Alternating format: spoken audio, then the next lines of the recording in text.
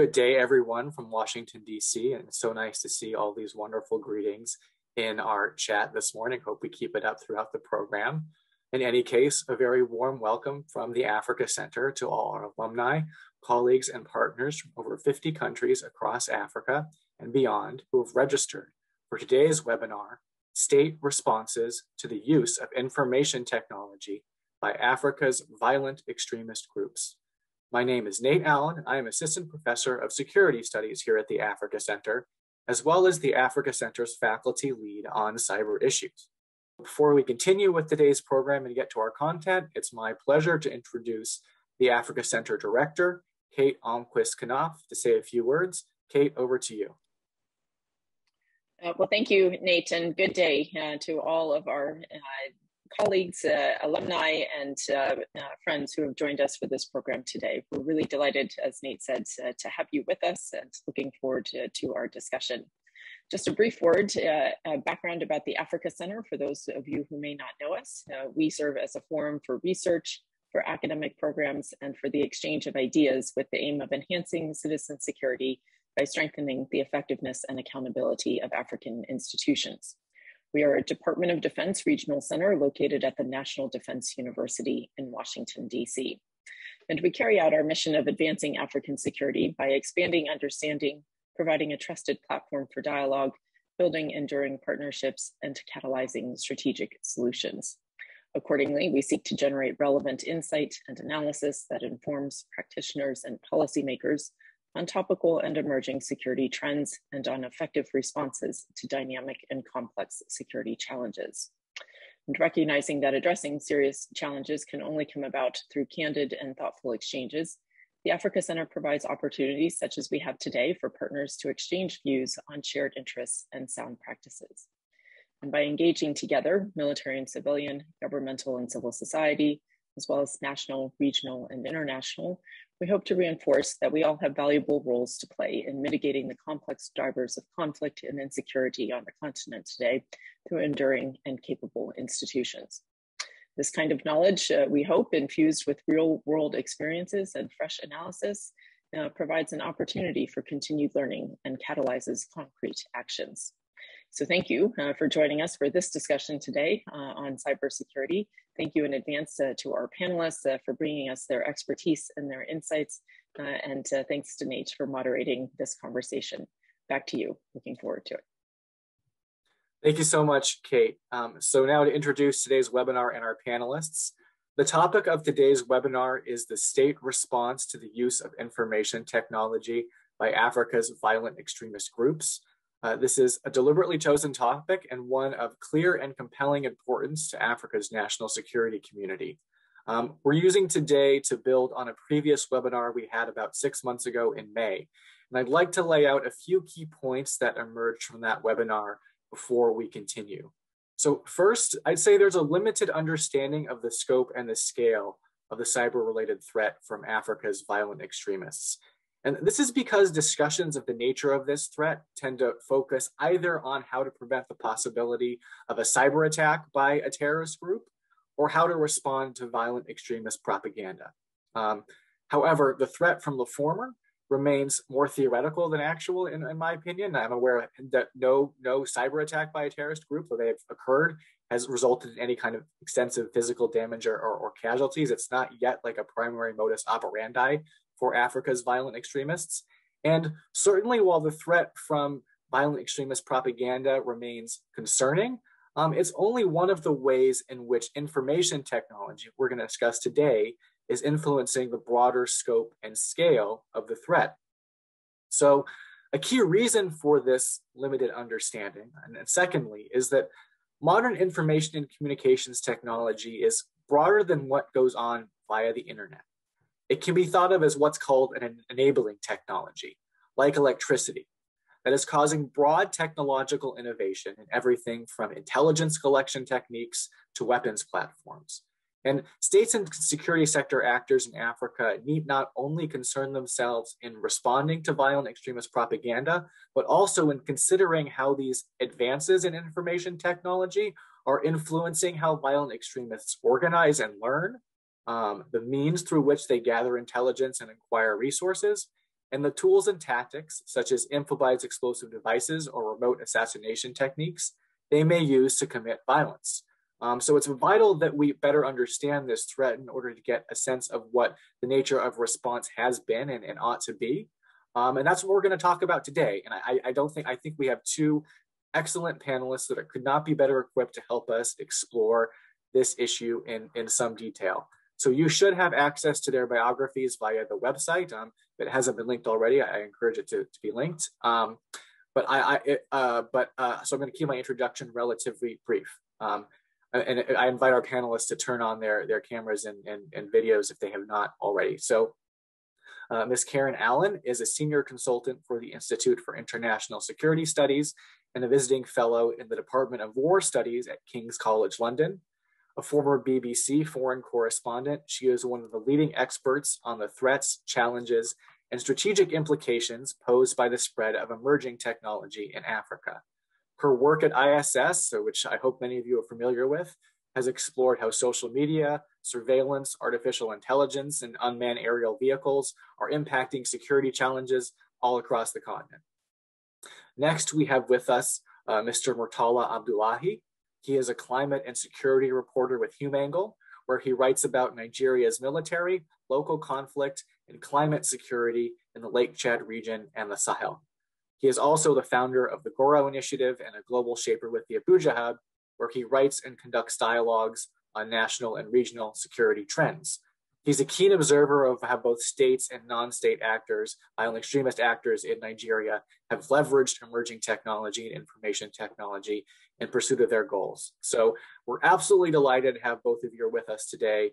We're going to start with you, Karen, to discuss some of the broader ways in which states in Africa are responding to the use of ICT by violent extremists, and then go to you, Murtala, to talk a little bit more about how these challenges are playing out in Nigeria and draw out some of the lessons learned. So, Karen, I'd like you to just briefly, building on what I mentioned earlier, discuss the main ways in which you see violent extremist organizations across Africa leveraging information technology.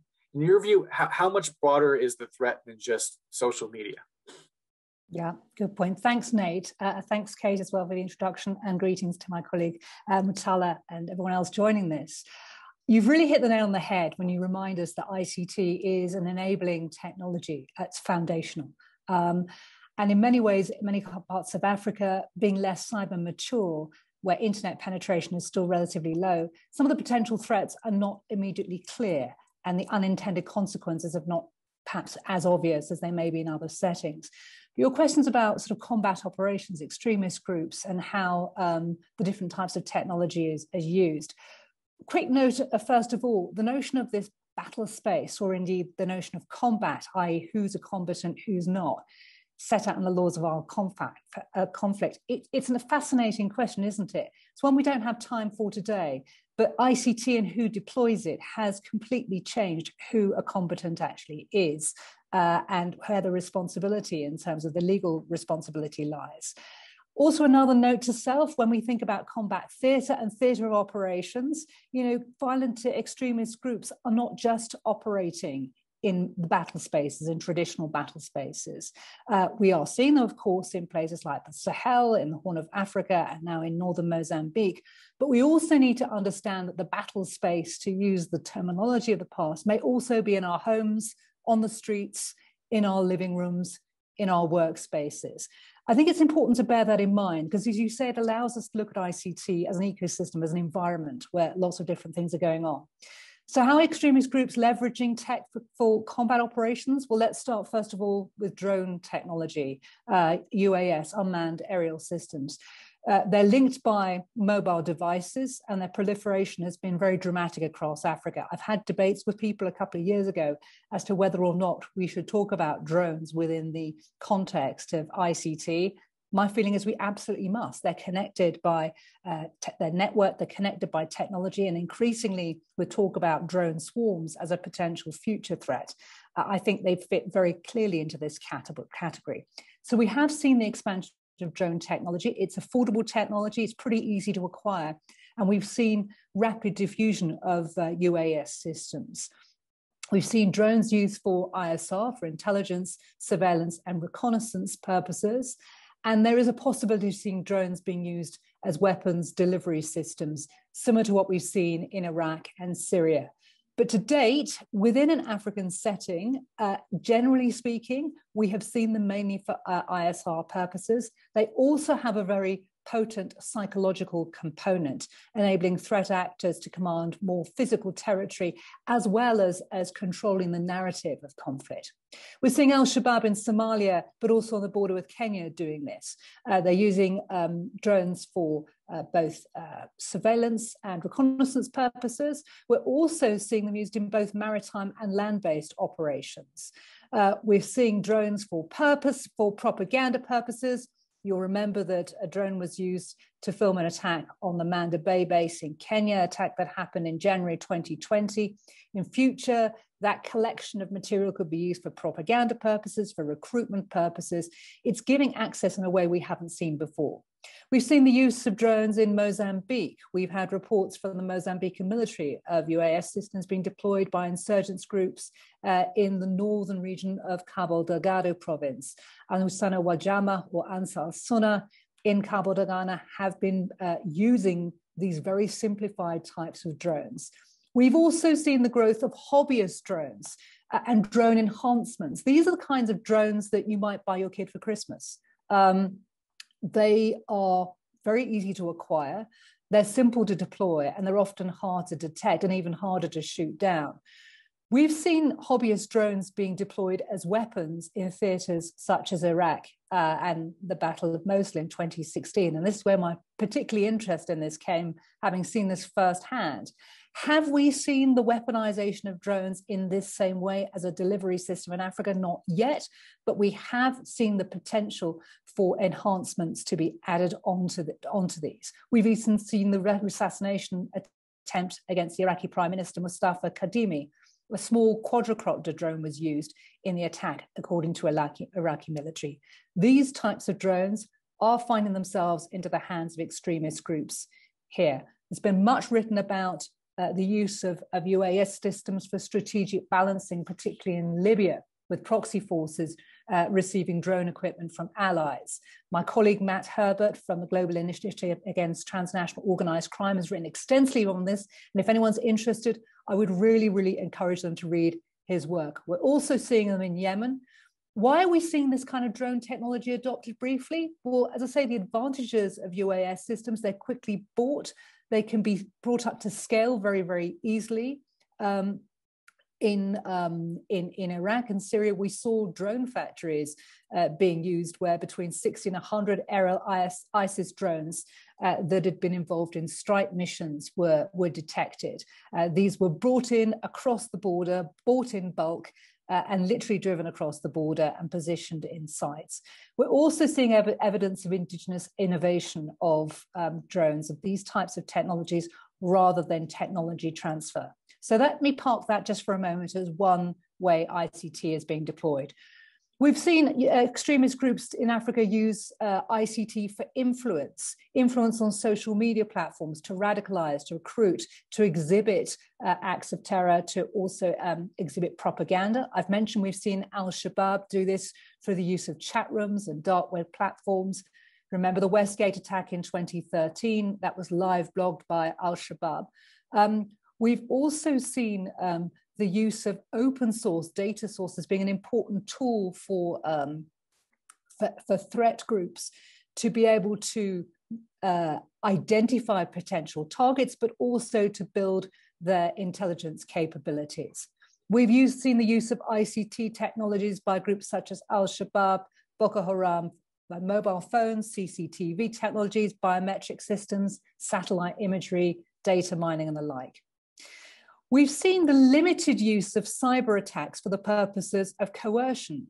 Boko Haram were behind a major information leak, an intel leak, that was reported after they hacked into the database of Nigeria's intelligence services and leaked information there. This has been a fairly limited tactic that's been used, but nevertheless, it has been adopted. And something I do want to really highlight, given the nexus between violent non-state actors, extremist groups, with organized crime.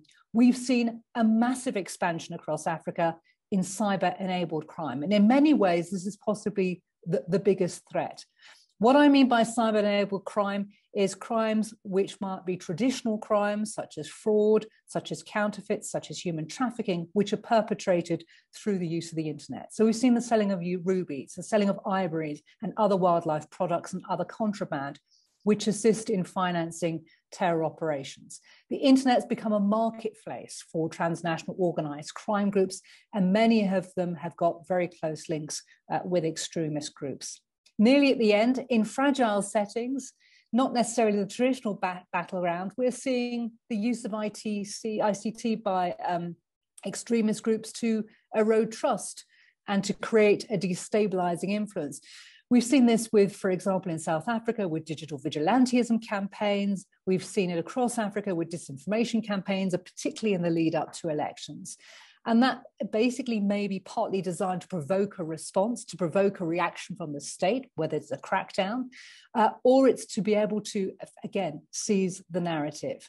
So I think we are seeing a very, very diverse way in which extremist groups are acquiring the use of emerging tech. States no longer have the monopoly on force or the monopoly on innovation. Remember, much of this emerging technology is being developed in the private sector, and therefore it's not within the domain of just the military. It is accessible by so many more of us. And with that comes a shift in power dynamics. So hopefully that gives you a little bit of a snapshot of what we're seeing in this part of the world. Thank you very much, Karen, for that really, really comprehensive overview. I like the idea that the way I see it is that information technology is causing warfare to become more remote, which, as you say, expands the battle space, right? It means we need to think about how a remote operations, remote killing becomes possible. You know, before the drone, there was the improvised explosive device, which has radically shifted the dynamic between insurgents and state actors all over the world. I fear that the drone is potentially the kind of next iteration of that, depending on how non-state actors continue to deploy it. So thanks for highlighting that. I'd like to now go to kind of, I think, what's going to be the meat of today's discussion, which is really the state response, and particularly the role of the security sector as part of that response. So what are the ways in which you think African state and security sector actors are responding to this really wide-sweeping, wide-ranging threat that you've just laid out for us? And what role, you know, we've talked a lot about how violent extremists are using emerging technology or information technology. How are states using information and communications technology as part of this broader response? No, it's a good question, Nate. And I think this comes with a massive health warning, because a lot of the information in this regard is in the purview of the intelligence services. It's not necessarily subject to oversight. So it's actually often very difficult to understand what's happening at the granular level and how states are responding. But let's try and give you a bit of a sense of how states are responding. What we've seen is an effort to try and meet might with hardware. So let's use drones as the example. We've seen the increase in the use of UAS technologies in combat settings by African forces, the African Union forces operating in the Horn of Africa. We're seeing Portuguese military trainers are training Mozambican forces in the northern area of Cabo Delgado to be able to use drone capacity, to be able to not only be able to use UAS technology to be able to also have greater surveillance and intelligence, but also the possibility of mounting drone strikes or other type attacks. I think it's worth pointing out that certainly we're seeing militaries across Africa using this piece of emerging tech to try and regain dominance on the battlefield. But a lot of these technologies come with the forces that bring them in. What I mean by that is, you know, we have AFRICOM that are coming in with the latest state-of-the-art technology. We're seeing European forces, they're working in Mali, and also, as I say, I've just mentioned in Mozambique, coming in with UAS technology. And one of the things that needs to come with that is the know-how and the support structures, if you like, so that African states acquire not only the piece of kit, but also the knowledge of how to deploy it but also when not to deploy it. And that opens up the whole argument in terms of some of the legal constraints. We're seeing tighter regulation as a response by a tighter regulation on kit. We've already seen many countries in Africa mandate the registration of SIM cards, knowing that mobile phones have played a significant role in attacks by violent armed groups, whether it's to trigger IEDs, as you've mentioned, or to communicate, or to coordinate or finance operations. It's interesting, we're seeing this idea of registration expanded. Ethiopia's Information Network Security Agency post on Facebook on the 25th of last month that it's conducting what we can best describe as an audit to determine the current status of the information and communication devices that are available in country. And basically what that means is it requires a wider range of technologies to be registered. So things like binoculars, compasses, GPS equipment, walkie-talkies, satellite phones, BGANs and drones. This technology will all have to be registered with the central authorities in Ethiopia. Where is there a problem with that? Well, a lot of this equipment gets used by reporters to communicate events from the battlefield. So one of the unintended consequences may be to shrink the ability for independent journalists or civil society actors to be able to bear witness to what's happening to ongoing conflict between, say, the TPLA and Ethiopian forces, and to be able to hold those to account. We're seeing across Africa, in response to the cyber threats that are posed both by extremist groups, but also lone actors and criminal actors, a proliferation of legislation. Lots of cybercrimes legislation and some limited cybersecurity legislation. As I talked to you today, South Africa's Cybercrimes Act came onto the statute book yesterday. It was fully promulgated. But like so many of these pieces of legislation, implementation is a key challenge.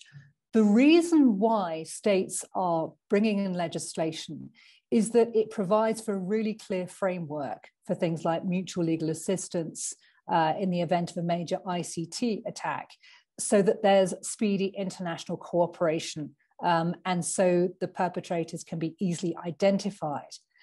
What we're not seeing, and I know you haven't asked me yet what we're not seeing, that's later on possibly in the discussion, but just to make a reference, what we're not seeing is a proliferation of cybersecurity legislation. The reason why that's significant is, in a setting like South Africa, there is great mistrust between the security providers and the intelligence services here. And I think that's replicated in many other parts of the continent.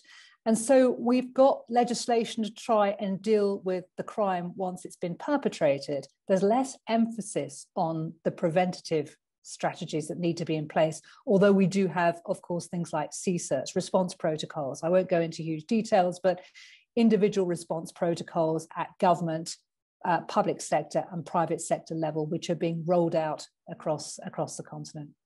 We're seeing more biometric technologies and surveillance-based technologies being adapted and adopted by states in response to security threats or perceived security threats.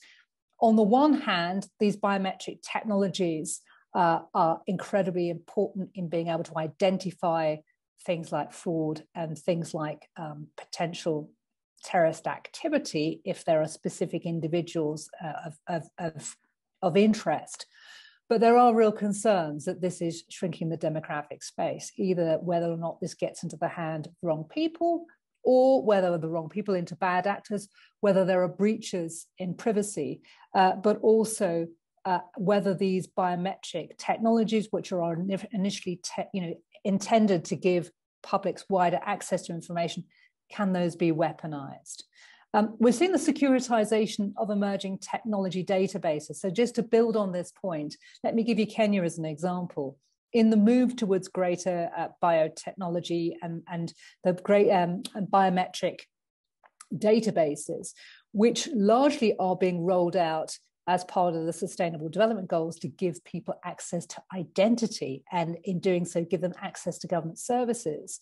In places like Kenya, these databases, which initially were the purview of the Home Affairs Department, the Interior Ministry, are increasingly having a security component to it. What I mean by that is they provide a platform for access by the security services, and it raises all sorts of questions about encroachment into people's right to privacy. So it's a real balancing act that we're seeing.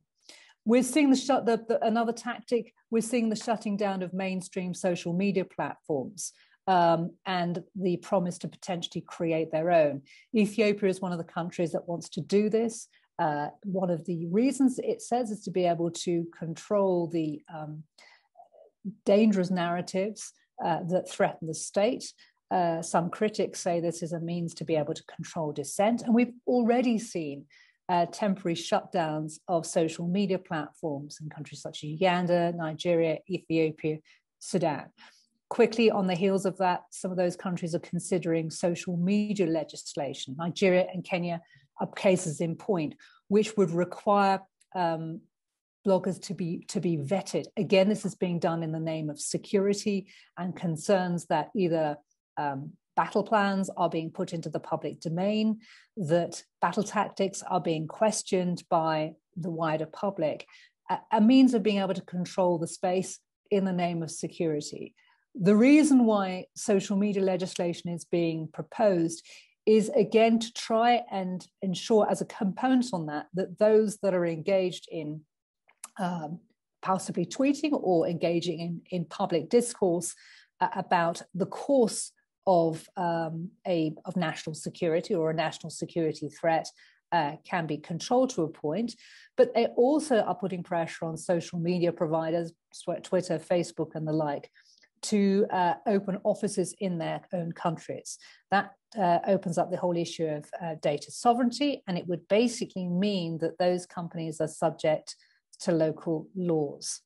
So again, I leave it at that, a fairly wide range as far as we know in the public domain of how these responses are being met. But I have, as I say, a massive health warning that goes with that, because in trying to talk to people before this discussion today, it's extraordinary how deeply buried in the bowels of the intelligence services many of the answers to these questions are. And what we're not seeing is some much more human-centered approach to ICT and potential national security threats. Thank you very much, Karen. So I'd actually particularly like to highlight both the first and the last thing that you said about how the model, I think, still is this idea that in order to meet technological advances by extremist organizations, the solution is always more and better technology rather than a more human-centric approach to kind of fighting warfare and insurgency. And I think if you look at how a lot of violent extremist conflicts have played out over the past 20 or 30 years, that assumption is probably wrong. I mean, states are in virtually every case more sophisticated users of information technology than extremist groups are, yet they still manage to be very, very challenged in confronting them. So I think that's a really, really excellent point. All right, so now I'd like to bring in my colleague Murtala. So Karen has given us a really comprehensive overview of how states are responding to extremist groups using of ICT across Africa. I'd like to now talk specifically about how some of the dynamics Karen just mentioned are playing out in northeastern Nigeria in efforts to confront ISWAP in the Boko Haram in the Lake Chad Basin. So my question to you, Murtala, is how has information technology been employed by both security sector and violent extremist groups in Nigeria? And in your view, kind of to build on Karen's last point, which actor has employed information technology more effectively? Thank you very much, Nate, and for this platform. Karen made a lot of important points that I will also roll over or try to expatiate as it relates to Nigeria and the Lake Chad Basin.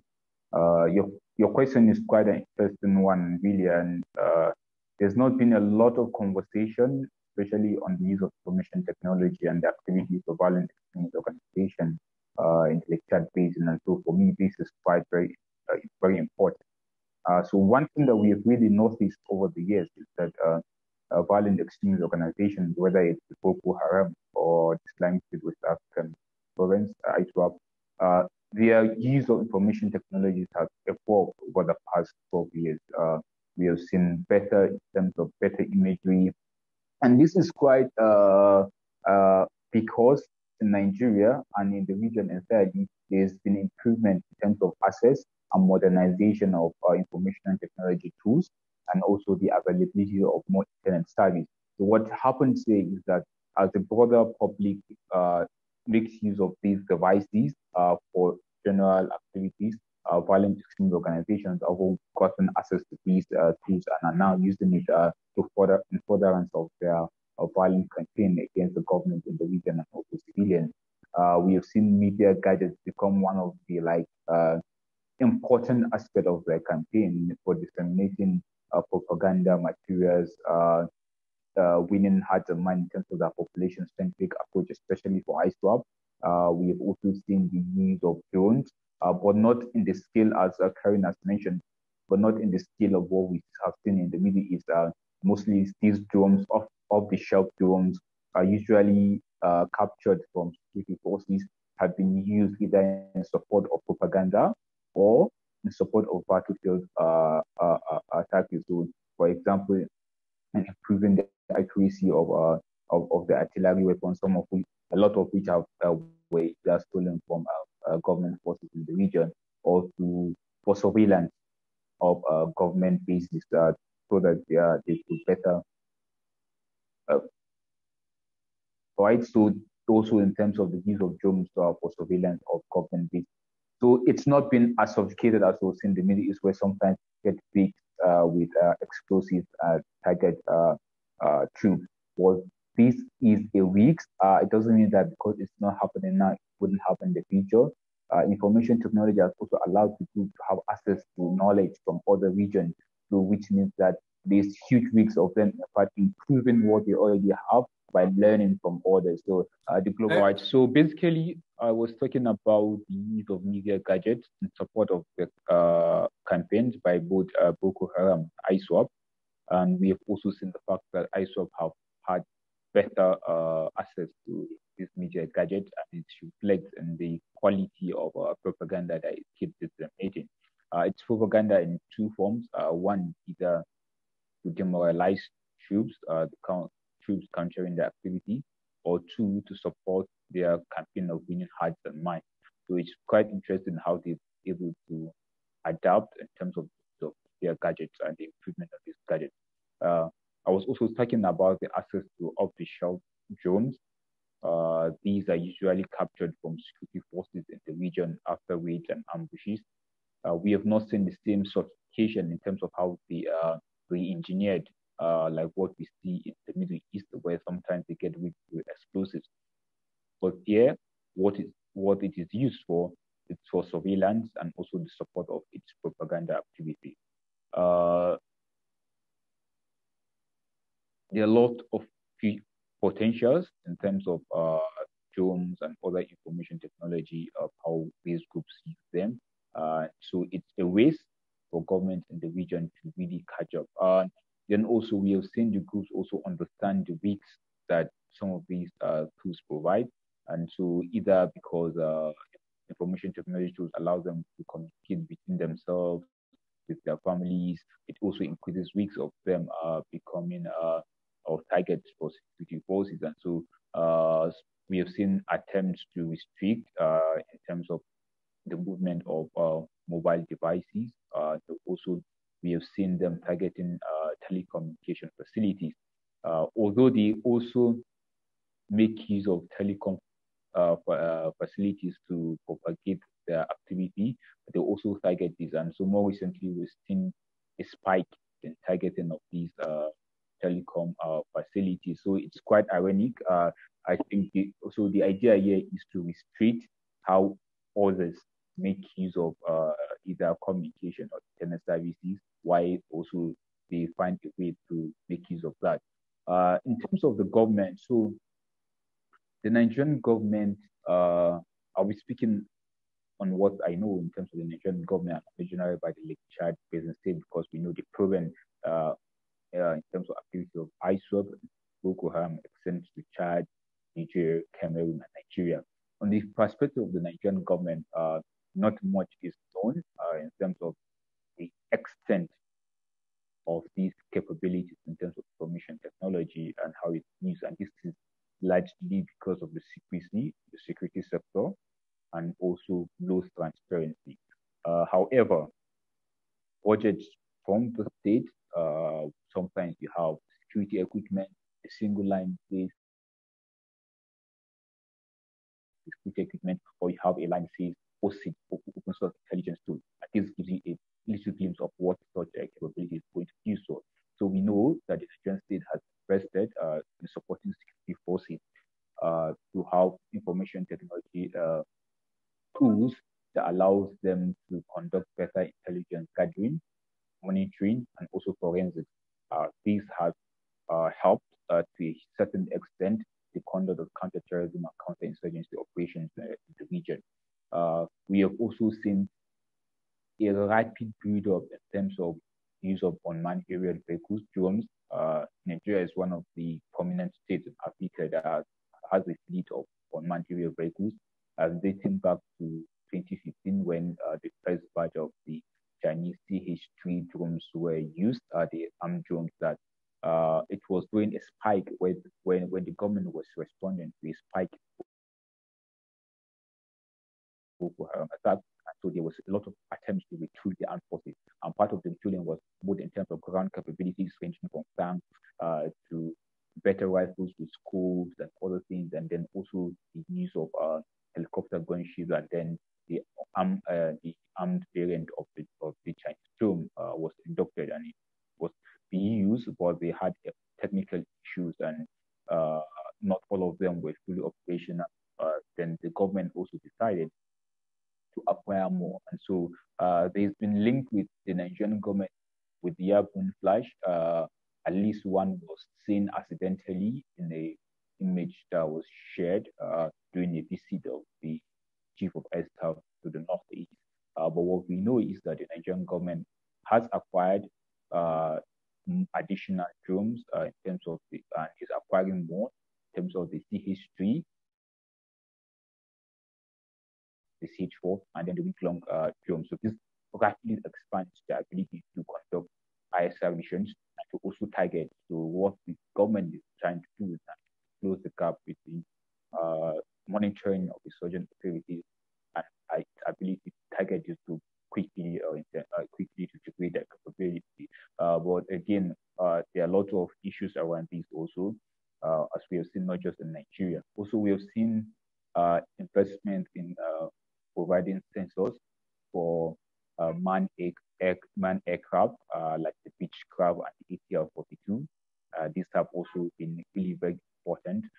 Recently, the budget included 2 Beechcraft that will be acquisition replacement for the 2 other Beechcraft that were lost. One, the former chief of army staff died in a crash with him, Kaduna, in northwestern Nigeria. And then there was also another crash in Abuja, and Nigeria's capital. So there will be attrition replacement for these aircraft. Although in the budget, this Beechcraft, we know that what will happen is that sensors will be embedded to support the military campaign. So generally, investment in technology products for intelligence monitoring, collection, processing has been one of the probated tools for counterterrorism assessment operations in Nigeria, alongside the traditional human intelligence activities that security forces engage in. However, there has been observable gap in terms of the ground and airborne capabilities for either signal intelligence, spatial intelligence, which are like very crucial to gain both tactical and strategic advantage over insurgent groups. We have also seen also the maximization of these tools, including the country's satellite capabilities in terms of furtherance of the counterterrorism operation. So there has to be a nexus between the human capacity on ground and then the technology. So no matter how much investment we do in technology, if the required human capacity is not there, it's going to be a problem.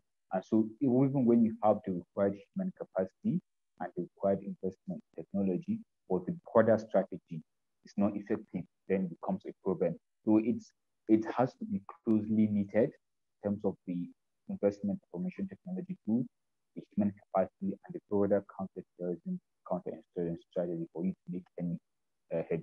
So we have seen the government really make progress in terms of using of these tools, but like I said, there's a room for a lot of improvement, a lot of understanding of them.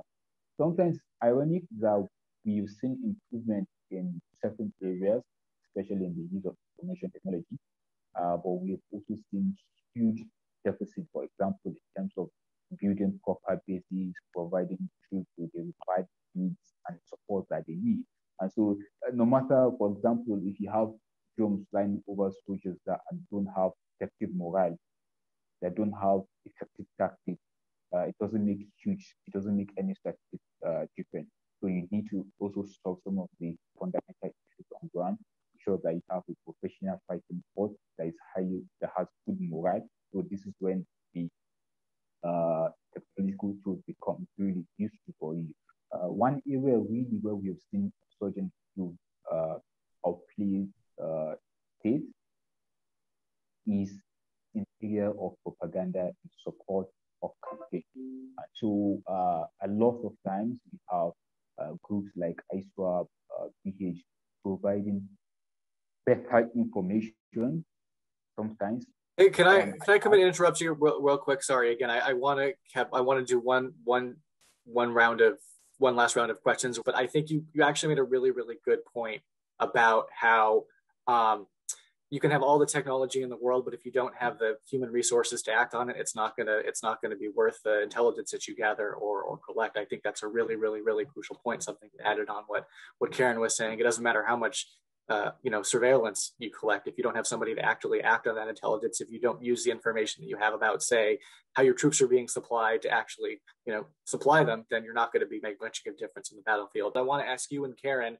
I think you have laid out both given a really comprehensive job of all the ways in which states are attempting to respond to the threat from extremist groups and how they use ICT, but also a lot of the challenges, right, about having investments in technology not necessarily aligning with resources, about there being potentially second and third order consequences, about actually dealing with very innovative ways in which violent extremists are using technology, everything from remote warfare to kind of propaganda operations. So a few minutes for each of you, how do you think states can better respond? What would you, if you had 2 or 3 pieces of insight that you think that you would like to share with our colleagues here today, what would they be? So we'll start with you, Murtala. We'll end with you, Karen. All right, thank you very much, Nate. So this is really very important, really. States can and should do better, really. And as I earlier mentioned, that them doing better has to be part information technology or technological tools. It's not a switch button. It can only be effective when it's part of a broader strategy in terms of counterterrorism, counterinsurgency. And so we have also seen attempts in terms of biometric data, ensure that people who own SIM cards have their biometric data captured, and integration of that. It's not been very effective. We have had the Cybercrime Act that has been passed by the Nigerian government. We've not seen that making a lot of difference. We have had attempts to shut down telecommunication services or to restrict social media services. This has not been effective because the foundation and the strategy or behind it has really been deficient. So there needs to be a change. So this will take me to the next point, and where we're talking about telecommunications, social media restriction. For me, it would be much more better and much more productive to engage social media companies or technology companies to see areas where you can build partnership. How do you cope or make it harder for violent extremist organizations to gain access to use to use these platforms? It's better than shutting them down, because, for example, in Nigeria, where you have Twitter ban, it has really bring out public resentment against the government. When government next time tells people that there are risks associated with technology, people will say you're trying to calm down public spaces, civic spaces, because people use them. So you need to be very careful on how government need to better engage with the private sector, both at domestic and international level. You can see a lot of the shutdowns that happened did not achieve much in terms of telecom. Also, you had more hardship for rural communities when you're supposed to, in fact, make your counterinsurgency policy more frequently to the people so that you can win hearts and minds in terms of population-centric approach. So it has to involve better engagement with domestic and international partners in the private sector. So also in terms of public sector, like better engagement with governments that have used some of these ICT tools in furtherance of counterterrorism, counterinsurgency operation, whether it's in Mali or whether it's in the Middle East. And so some of these countries like Britain are partners of Nigeria, so also in terms of the United States. But there's also another side of it. There has to be transparency, accountability to prevent the use of these tools and skills in abuse of human rights or violation of rights of the people. So this is really, for me, this is the meat of the issue. I think you made a strong case for states needing to adopt a more population-centric approach with how they use technology, and one that is more collaborative with other actors, such as the private sector. Karen, would you agree with that basic argument? You have anything else to kind of add to how to Murtala's insights in terms of how states can do better? Yeah, I mean, I absolutely agree with the points that Murtala made, and you know, there is examples of where you can engage the private sector, not just in capacity building, but also in knowledge transfer. You know, it's a reasonable question to say, could you trust a private company to be involved, for example, in some issues of national security? Well, it's happening already. It's happening in other countries like the UK, where they actually have a placement system with private sector industry coming to work at some of the key sort of cyber centers, cyber hubs. So there is examples of how it's possible to work together, to be able to ring fence that engagement.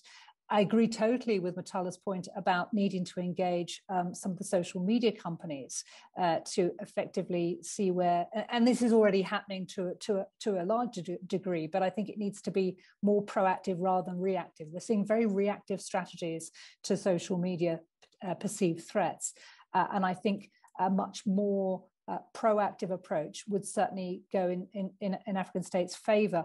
I think one thing just to note is that when we talk about sort of what states should be doing to more effectively and more strategically target the threat, I think even talking about the fact that there is a threat is an important part of that narrative. We have, you know, the African Union has got a digital transformation strategy, which is very important because the new digital revolution, the fourth industrial revolution, is seen very much through a narrative of development, which is absolutely right. But without being able to have a conversation about the potential threats, it makes it a very, very skewed conversation. So I would almost go back to basics and say, as part of government's attempts to grapple with this potential threat, acknowledge that there is a threat, but acknowledge the threat and engage civil society, engage the private sector, and realize that if you deploy technology in a unstrategic way, in a random way, you do risk, for example, undermining access to, for example, human intelligence. So we talk about drone technology being incredibly important and powerful, which it is from an intelligence gathering point of view.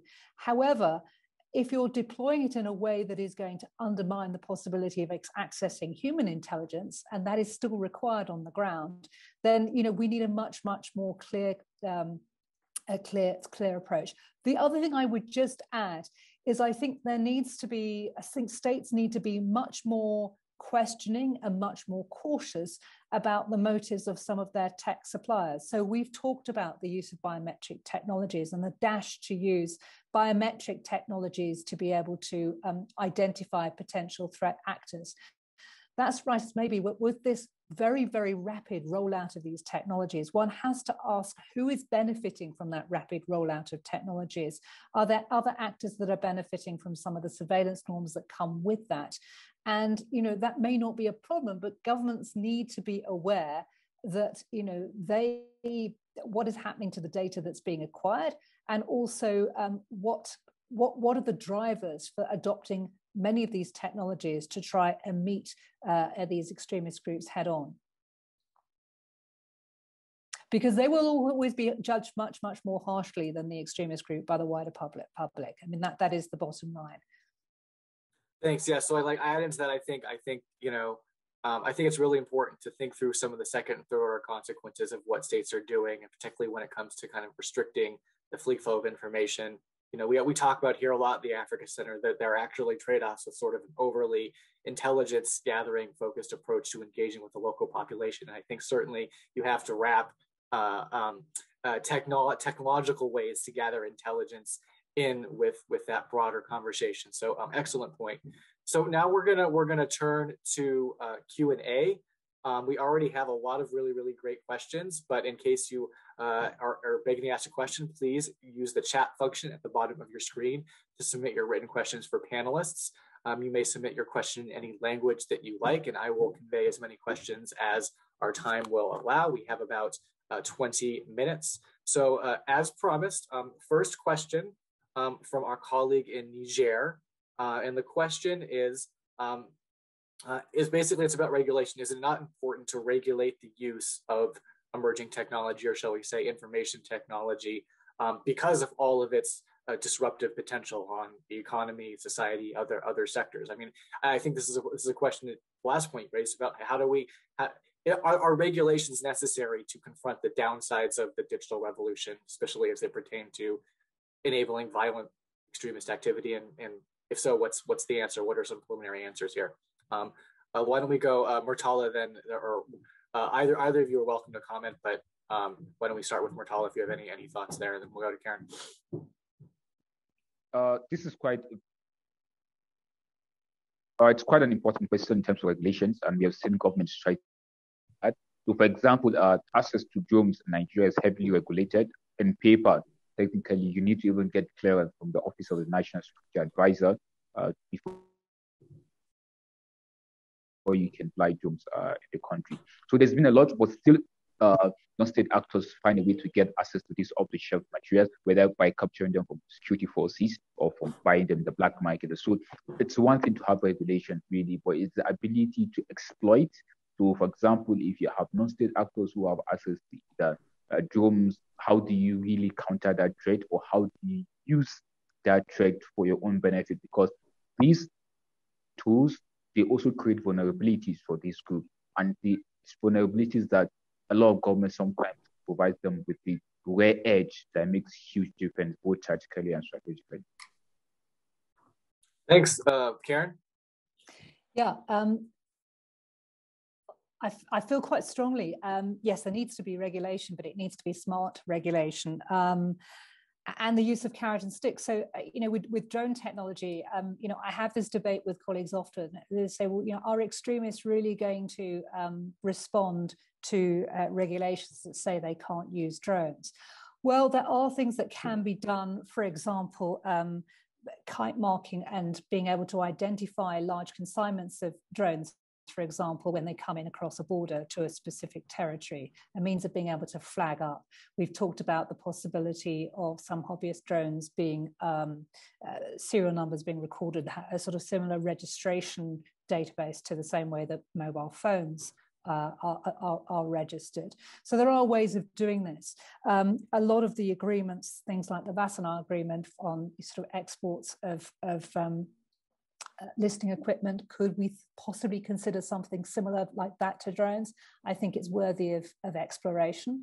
But I think there also needs to be a way of being able to incentivize the private sector to help get on board with this, whether that's in terms of providing carrots and sticks or kite marking, so that they have the means to be able to engage in this and be able to actually find ways of being able to track whether these dual-use technologies, and I think we do have to emphasize they are dual-use technologies, and they have extraordinary benefits from a humanitarian perspective, also from a business perspective across the board. But the business have got an incentive to sell these things. So I think there is an argument to engage the private sector that are producing these technologies to find ways of being able to regulate them.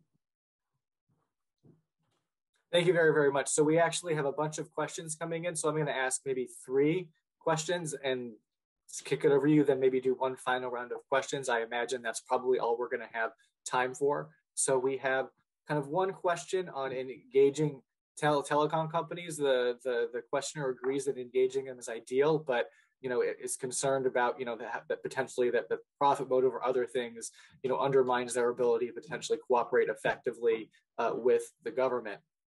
So I think the question is, one question is, how do you effectively engage telecommunications companies and reconcile the government's interests have in dealing with violent extremist threats, the telecoms interest that has the telecoms interest in making a profit, but also I would say the people's interest in not being and having and maintaining their rights. How do you balance those three, I think, imperatives? Would be the question I would pose to all three of both of our panelists building on that question. And then another question we have is, what about kind of the unintended or counterproductive consequences of the use of information technology by streets or violent extremist groups, right? And I think that's actually also a really interesting and important question. So what the example the speaker uses, like, so for example, closing the internet off, right? Does that have counterproductive unintended consequences? Do sometimes violent extremist groups overreach in their propaganda operations or their use of social media, or how they're using information technology? And I think to Murtala's points, and how could states potentially capitalize on those strategic mistakes? And then sort of another question on in French, do beyond the will to fight. So the question is, do states really have the technical and financial means to face this threat under head of that? Can they effectively protect personal data? We know that African states are still, many of them, developing. They don't have certainly sophisticated technological capabilities compared to more industrialized countries for the most part. So I think the question is, do they really have the capabilities to effectively manage the scope and scale of the threat at this time? So let's go in reverse. Karen, why don't we go to you, answer any of those three questions you'd like, and then we'll go to Murtala, and hopefully we have time for one more round of questions. Okay, thank you. I'm going to answer them fairly quickly. In terms of engaging with the telephone companies, I think you're right. I think the profit motive is what drives them, but also the threat of reputational damage, I think, is also very real. And therefore, if telephone companies are seen as their platforms are being used, their mobile phone platforms are being used for by threat actors, by extremist groups, I think there is an entry point for engagement on that to try and at least have them involved in practical measures that could at least track or restrict how their technologies are being used. So I think reputational damage is something that is a stick that could be used against telephone companies. Not normally ones who encourage sticks, but I think in this context, it's certainly worthy of debate. Ultimately, who controls the spectrum? Well, it is governments, and ultimately they can turn it off. I'm not suggesting that they do that as a tactic, but again, they are not without although the balance of power between telecoms providers and states is slightly skewed, and there are a limited number of players in the market. There are carrots and sticks, incentives and disincentives that can be used to try and bring them on side. And that also includes, by the way, some of the social media companies in being able to. Does Facebook want to be associated with acts of terror? Does Twitter want to be associated with violent extremist group? There is work already being done. I think there's more work that can be done to try and incentivize companies to engage on that. Can I just pick up on the question about the mistakes that might be made by how to capitalize and exploit mistakes that might be made by extremist groups online? I'm going to give a parallel because I can't give you an example specifically with an extremist group that exhibiting propaganda. But given the use of open source tools, it's very easy to often pick up very important intelligence clues that are hidden and buried when organizations or people seek to exhibit things that they've done. The comparison within the world of corruption is how many times have elite actors been identified as being corrupt individuals because they happen to exhibit on Facebook or other social media platforms the latest car they've purchased. And with that, we see the number plate, and using open source tools, it's very, very, very easy to be able to identify who they are and where they are. So I think there is a really, really strong case for arming our security services, but also our police and also the military in some of these open source data tools that get used by journalists and get used by civil society actors as well, to be able to pick out some of the clues that are exhibited online by the very actors that use those ICT technologies to exhibit and to radicalize and to gain propaganda from their acts. Murtala, and hopefully I want to get in hopefully the last round of questions too, so we can give you very, very quick takeaways. So Murtala, go ahead. Do you have any responses or things to add?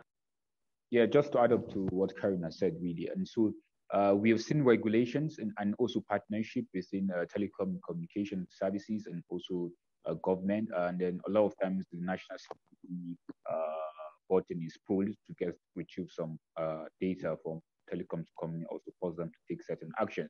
But there's also been a lot of concern about the abuse of these powers to target civilians. And but there was a push to pass in Nigeria the Digital Freedom Act.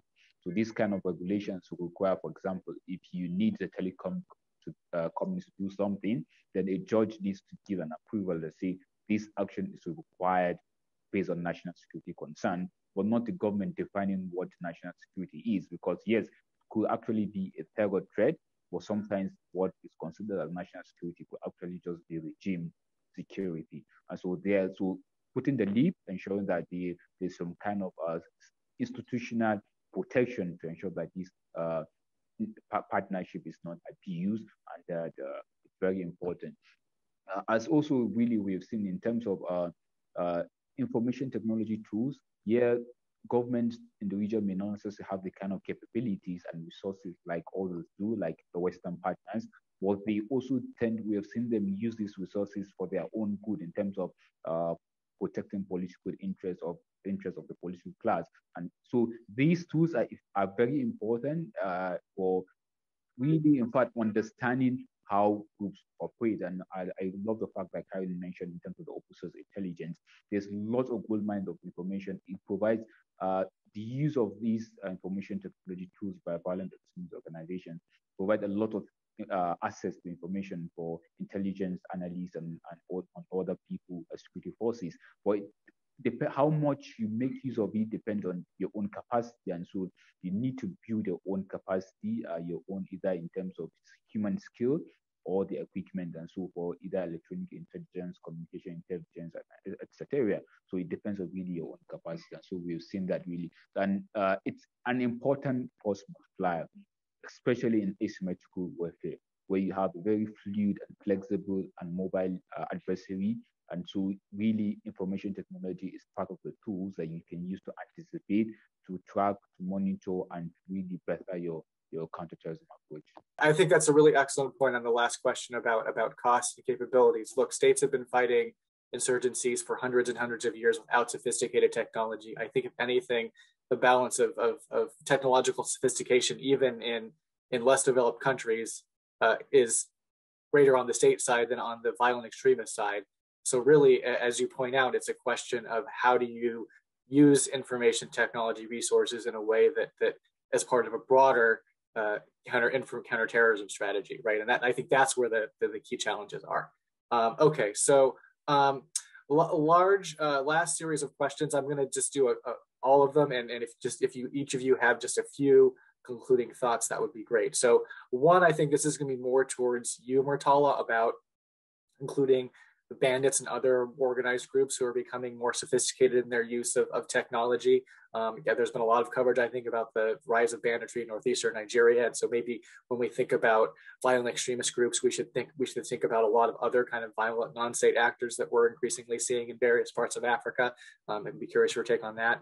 Another one, maybe this is slightly more suited for Karen, although Murtala, if you have commentary, feel free. It's what are the different types of drones, and how ought they be deployed to respond to the threat? And that's actually a good question, because there are very different drones with very different types of capabilities. And then let's see. There was another question in the chat, the point that was in the chat that I thought was really, really good, which is that it's concerned that when you're in the process of getting training, the concern that knowledge of state security agencies in charge of CP is limited, and that when they're getting training, you might actually incidentally be training corrupt officials or people with links to insurgents in the use of information technology. So especially in a lot of conflicts in Africa where the dividing lines between who's an enemy and who's not, there are linkages between the states and violent criminal organizations and networks. I think a question is, when you are actually adopting technology, who in that kind of situation is it benefiting, and how do you have policies in place to maybe prevent technology transfer in that way to kind of violent extremist groups? So Murtala, if you have any of those you'd like to answer, then we'll go to Karen for a few quick words. About 2 minutes each would be great if you could both be brief. All right, thank you, Nate. And it's quite an interesting question when you talk about bandits. So in the Northwest, so what we see in terms of groups in the Northwest, they kind of have also mobile devices and use other things, especially because it do a lot of ransom negotiation. This is something that a lot of people have wondered why security forces have not used this exposure to track these groups and all that. And it goes back to what I said earlier, is that even when you can track, for example, mobile devices, it's also another thing to be able to conduct an effective operation, like what we saw in terms of the U.S. operations, I think in December 2020, where they rescued an American citizen that was kidnapped in Nigeria and brought over into Nigeria, where Navy SEALs were dispatched to conduct that kind of. So it's one thing to be able to know, okay, based on tracking, we have found this group to be here and there, and then it's one thing to be able to really go there and conduct kind of surgical operations that it should. So in terms of also vulnerability of these skills falling into the hands of non-state actors, it's also that we see, for example, a lot of times violent extremist organizations, Northeast, tend to benefit a lot by tuition campaign against state forces, where they steal some of the equipment from state forces, including on man area vehicle, off the shelf, small man area vehicle, and all these things are used against the state. So capacity in terms of the intelligence services, we know that there's a strict in terms of recruitment process, also which makes it a bit difficult for such an infiltration to happen. But yet, it's a concern that I hope authorities are taking into consideration. On drones, we have probably just the fact that drones are used in terms of ISR and also airstrike. But in terms of having platforms that can conduct the two, this has been a kind of edge factor for the Nigerian security forces, being able to at the same time conduct ISR mission and also take out targets, especially high-value targets. So these are things that we've seen. We've also seen attempts to build domestic drones, apart from just buying from other countries. So drones appear to be the emerging or like the next thing in terms of asymmetric warfare. We've also seen like interest in unmanned ground vehicles, but that's still in the basics level, or we've not seen more interest in that. Thank you very, very much, Karen. Final thoughts to you. I'm going to be very, very cautious and sidestep slightly the issue about the drones, but I want to just share some information because we're looking at the impact of the drones rather than the technical specifications. But in really very, very simple terms, we're looking at land-based drones, maritime drones, potential drone swarms, which are military-grade drones, UAS, and we are also looking at the hobbyist type systems, UAS drones, which also can include the small quadcopters. In this part of the world, there are lots of Chinese providers that are saturating the market. If someone wants to learn a lot more about drones and the different varieties that are available, they could look at something, a very useful website, which I'll happily share, which is called Drone Industry Insights, which basically scopes the use of UAS across not only the military sphere, but also the commercial and humanitarian sphere in this part of the world. Another quick point on the drones is it's interesting because although it's useful to know the types of UAS we're looking at, bear in mind what we're seeing in other parts of the world, particularly in the Middle East, is either technology transfer, so different groups are effectively sharing their knowledge about how to adapt and to tweak these aerial systems for their own advantage. But we're also seeing evidence of indigenous innovation.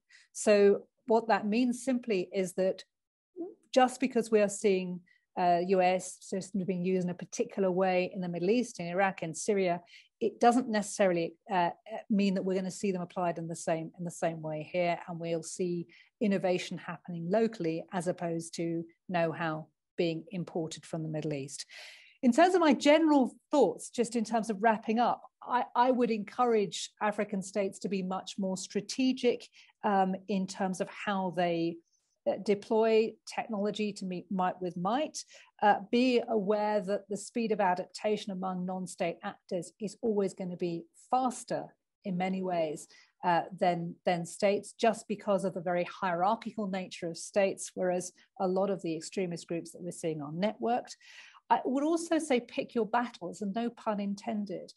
A huge amount of effort put into information operations, social media, how social media is being utilized by extremist groups in terms of being able to use some of the open source data tools that we talked about, or being able to counter the narratives would go a long way to try to mitigate some of the threats, particularly in Africa, where the biggest threat is cyber crime.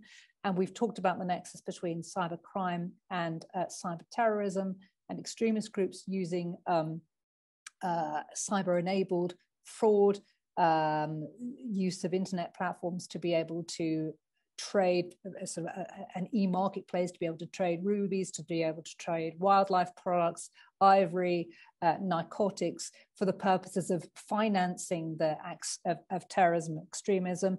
Again, much more of a focus on that, I think, could go a long way to actually trying to help mitigate the threat.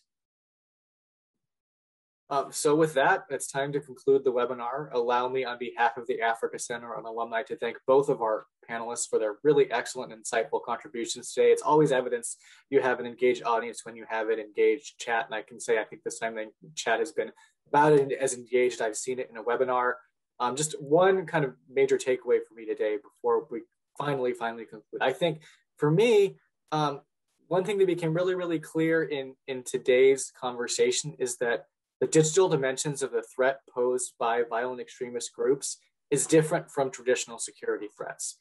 States across Africa are very used to thinking of security as a domain exclusively for the security sector, and often insist on the need for secrecy and complete security sector control over strategies, operations, and tactics to counter the threats from violent non-state actors. First of all, I'd argue this is only questionably true when it comes to traditional security threats, but as I think we've heard today, this kind of thinking, this need for secrecy and lack of transparency is actually counterproductive when it comes to countering threats from violent extremist groups that are digital in nature. And that's because, first of all, digital technology is shifting the balance of power between public and private sector actors. Even if the states wanted to, they don't have the same kind of control over ICT infrastructure or social media platforms. They might over physical weapons platforms, for example. Second of all, an overly secretive and securitized approach to information technology policy risks undermining the exact kind of trust, transparency, and local support needed to win in the fight against insurgent groups, extremist groups. As Murtala has pointed out, extremist groups like ISWAP have grown in part because how savvy they are in using information technology to win local support, be it through IEDs, be it through tailored operation campaigns, or be it through a lot of the strategic and tactical advances with respect to drones and other remote warfare that we've talked about. It's therefore not enough for governments to assume, as I think they often do, is this very reflexive assumption that just more technology, more sophisticated surveillance systems, biometric identification systems, more autonomous aircraft are going to give them the capabilities they need to have a decisive strategic advantage over violent extremist groups. As Audrey Kurth Cronin has said, who was a panelist at our last webinar on this topic, wrote in her book, there is no direct line between technological innovation and successful strategy. And violent extremism has spread across Africa, in part because violent extremists have become adept at using information technology to support population-centric strategies and tactics. And to be blunt, states have not. So I think it's up for African governments, the international community, and African to put citizens at the center of how they use ICT to counter the violent extremist threat. And I don't really claim to have all the answers here. I think hopefully this is the start of a conversation. I do think part of the solution involves, as I think both of our panelists have highlighted, in a less securitized, kind of more multi-stakeholder, whole of society approach to how states are addressing the digital dimensions of the violent extremist threat. So thank you all for your participation. And I wish you all a wonderful evening in Africa. And I look forward, hopefully, to continuing this conversation in the future. Good night.